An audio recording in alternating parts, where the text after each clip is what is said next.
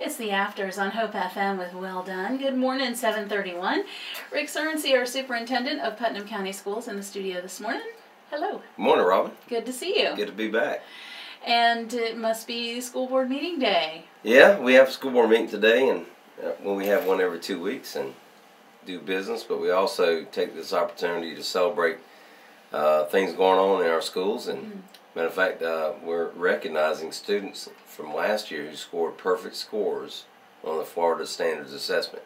So we'll be recognizing those students, and you know, they definitely have achieved a lot having a perfect score. So yeah, pretty amazing. Absolutely. So, you know, they aren't the only kids who do a great job, but I think it's, you know, worth noting these kids have not missed a single question on the test. So, but we just appreciate all of our students that work so hard to prepare for this test. And it's too bad that we have to take tests, but that's kind of the life we live now. But it is good to celebrate those kids who've gone above and beyond.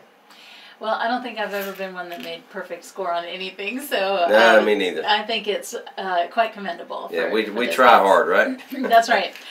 So good job to not only the students, but the teachers as well. Obviously, Absolutely. They're doing their jobs. So. I can't say enough about what our teachers are doing, and you know, we don't take time to celebrate our teachers as much, but you know, we just want to thank the teachers who pour their life and soul into helping these kids, and you know, all around our district. Our district would not be where it is now if it wasn't for our dedicated teachers. So hats off to them. Right. Yeah. Well, I know some great things going on being football season too, and I thought it was interesting today in the Palatka Daily News, they always have the Today in History, and so under Today in Putnam, it was 1948 when the current superintendent, Lou Barstow, had announced that the new $40,000 football stadium for Palatka High School was ready for games, and just a few odd jobs to be completed before the game that was coming up. So $40,000 nowadays. Wow. Barely, you know, touch up a few things though.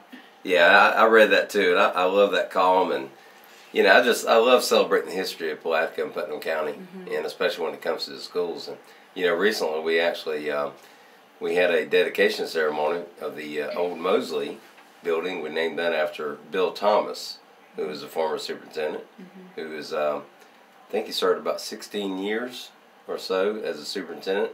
Actually 18 years, but he's the father of Jane Crawford, our current school board member.